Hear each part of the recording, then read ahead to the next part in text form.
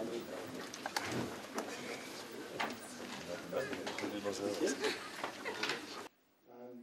one of the criteria was fair play. They've both been suspended. We are expecting a statement from the Airports Company of South Africa, and I spoke to them this morning.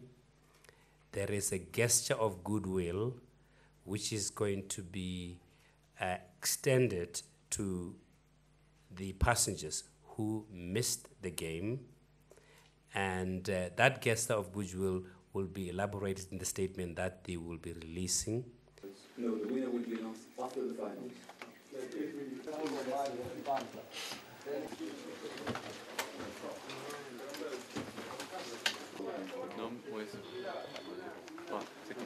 Okay. You remember we had the media roundtable with the FIFA president, and what he said at that time is that the dossier of the goal line technology would be reopened by the International Football Association Board. And what was mentioned is that we will have a first look at it on the 21st of July.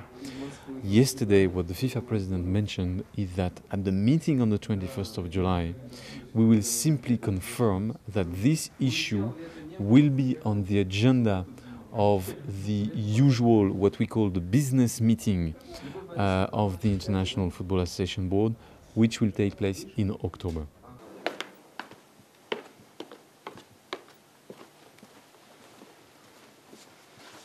In a condolence letter, the FIFA president writes, "I will remember Robert Millward was a true connoisseur of sports in general and football in particular. He has always been a dedicated professional who has covered a total number of 7 FIFA World Cups. May I kindly ask you to stand up and observe a moment of silence in memory of Robert Millward."